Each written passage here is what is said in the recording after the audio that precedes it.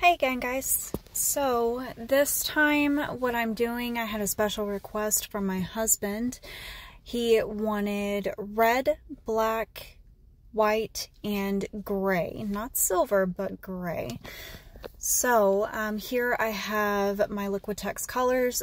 So I have a couple of different shades of reds, and of course I've got the black, gray, and white. So what I'm doing here, I am layering them all in one cup again. So I'm not even going to do the solid colors. This is all just going to be the layers in the cup. I think it looks really cool. So here I am flooding the canvas, which is laying down my white.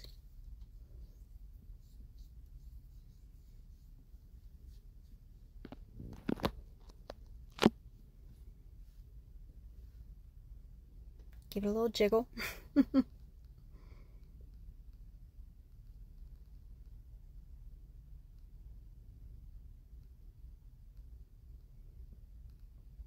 And then I'm going to start pouring my colors on. It starts out as a ring pour, and then I kind of just drag the colors as I'm swirling the cup down the canvas.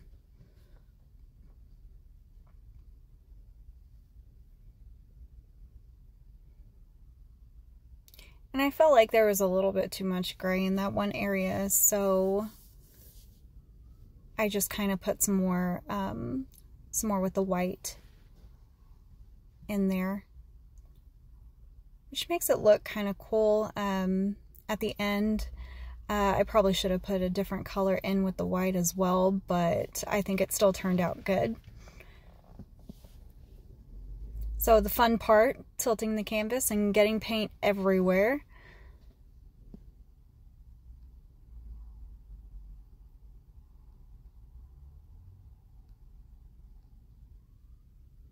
And some globs got stuck in there, so I'm getting those out.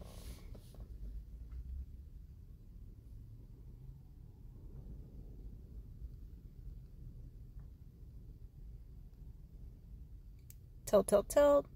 Wish I could have an angle where you guys can see all the tilting, but I go so many different ways that would be kind of difficult.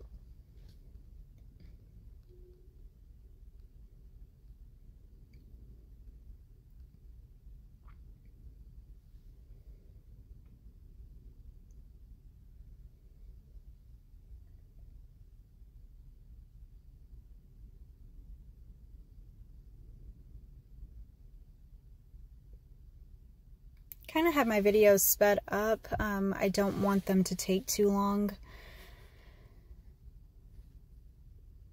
especially on these parts where I'm tilting the canvas, and I kind of take a little bit of time tilting those and making sure enough paint is run off. Here I'm just fixing the corners, and I keep dropping the cups. Thankfully not on the canvas this time. So I'm just covering that corner.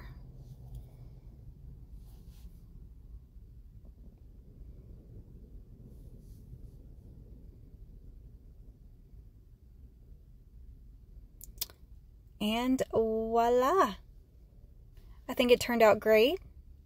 And I will add another little piece where it's completely finished. Thanks for watching. So this came out perfectly. You can see all of the cells that came out with it.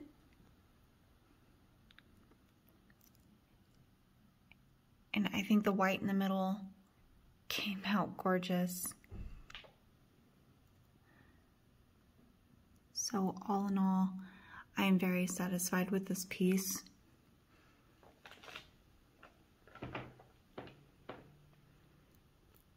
Looks beautiful.